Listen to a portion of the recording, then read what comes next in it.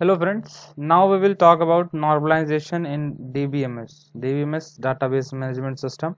So what is database normalization? It is a technique of organizing the data in database. Normalization is a systematic approach of decomposing tables to eliminate data redundancy, which is repetition, and undesirable characteristics like insertion, update, deletion, anomalies. इन चीज़ों की हम आगे बात करेंगे. It is multi-step process that puts table into tabular form, removing duplicated data from relation tables. इसमें हम duplicate data remove करते हैं जिसकी वजह से हम easily अपनी queries को run कर पाते हैं और data को easily retrieve या use कर पाते हैं अपने proper way में. So normalization is used for mainly for two purposes. ये दो purposes के लिए use होता है जो हमारा main target होता है. The first one is eliminating redundant data which is useless. Those data हम उस data को remove करते हैं जो हमारे काम का बिल्कुल भी नहीं है, but we are just carrying it further and further. Ensuring data dependencies make sense, that is data is logically stored. That means जो data हमारा logically stored है हम ऐसा ही डाटा अपने पास रखना चाहते हैं that is logically stored. वो ऐसा हैज़ार्ड वे में नहीं होना चाहिए. आगे बात करते हैं problems without normalisation. Without normalisation क्या प्रॉब्लम्स आती हैं मैं बताता हूँ. If a table is not properly normalized and have some data redundancy, then it will not only eat up extra memory space but will also make it difficult to handle and update the database. अभी आगे बात करते हैं एक example लेके. It will make it difficult to handle and update the database without facing data loss. Insertion, updation, deletion anomalies are very frequent if database is not normalized. ये तीन problems arise होती हैं, इनके बारे में हम आगे बात करेंगे अगर डाटाबेस नॉर्मलाइज नहीं है. अब हम एक एग्जांपल लेते हैं इन तीन चीज़ों को समझने के लिए. Just imagine we have a student table and having these columns roll number, name, branch, HOD, office, telephone, like that. And हमने डाटा फिल कर दिया.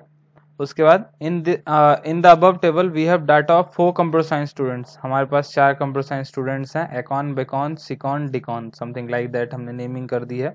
और उनके ब्रांच, हेड, एचओडीज की डिटेल्स और ऑफिस टेलीफोन नंबर स्टोर्ड है. यहाँ पे डाटा रिडंडेंसी क्या है?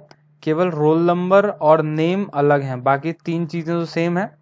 Branch, HOD, office telephone number, हम हर एक स्टूडेंट के एडिशन में ये चीज़ें सेम हैं और वो कंटिन्यूसली चलती जा रही हैं which is taking extra space.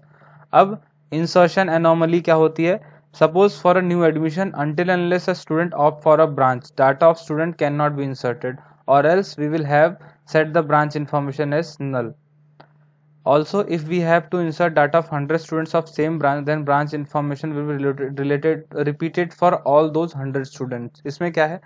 जितनी बार हम एक स्टूडेंट की डिटेल फिल कर रहे हैं, अगर जस्ट इमेजिन वो CSC डिपार्टमेंट में 100 एडमिशन्स हैं, तो 100 times branch name, HOD name and office telephone is used. 100 times वो रिपीट हो रहा है. That is taking extra space which slows down our system. उसके बाद updation anomaly. What if mister x leaves the college और is no longer the HOD of computer science department. हम मान लो हमारे कंप्यूटर साइंस डिपार्टमेंट के HOD का नाम mister x था और उस बंदे ने कॉलेज छोड़ दिया. तो in that case all the student records will have to be updated, and if by mistake we miss many records it will lead to data inconsistency. तो अगर एक बंदे की वजह से, उसके छोड़ने की वजह से हमें पूरा 100 और पूरे डिपार्टमेंट का डाटा को अपडेट करना पड़ेगा विच में कॉज डाटा इनकंसिस्टेंसी. तो दिस इज अपडेशन एनोमली. उसका डिलीशन एनोमली क्या होती है? In our student table, two different informations are kept together: student information, branch information. Hence, at the end of academic year, if student records are deleted, we will also lose the branch information.